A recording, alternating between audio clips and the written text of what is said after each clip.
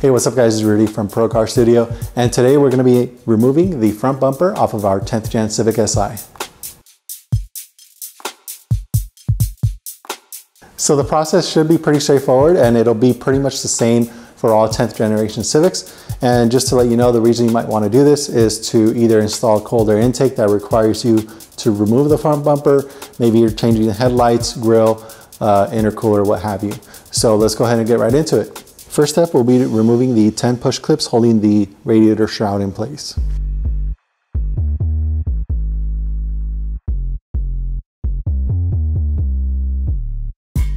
Next, we'll remove the clips holding the weather stripping in place.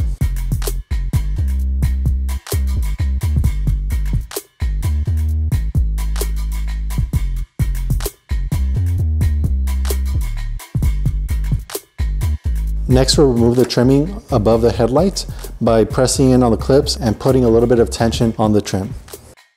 And just to give you guys a better view, you're going to push in from this window onto this little tab, press down on it lightly, and it'll release the clip holding it in place. Next up, we'll remove 2 Phillips head screws on either side, holding the bumper to the wheel well.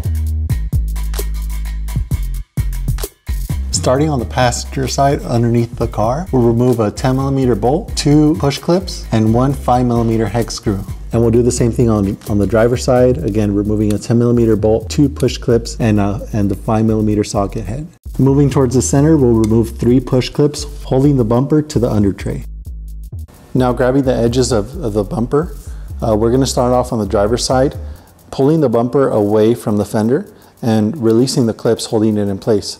Now once you get to the headlight portion, there are some clips you want to be careful with, so you want to take your time and use a non-marring pry tool or maybe a long flathead screwdriver to release the clips. And just to help you out a little bit, before you completely release the clips on the bumper, you might want to set some of these in place here on the top to keep the bumper from falling off completely. Now the bumper is pretty much ready to come off, and as you're taking it off, be mindful of the fog light connectors. Disconnect those harnesses as well. Just to give you guys a better view, this is the fog light connector for the fog light bulb. You want to press down on this tab. As you're pressing down, you also pull down and release it from the bulb.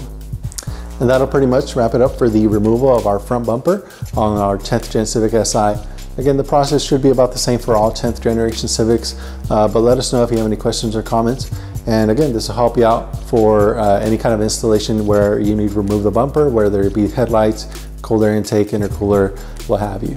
Once again, my name is Rudy from Pro Car Studio.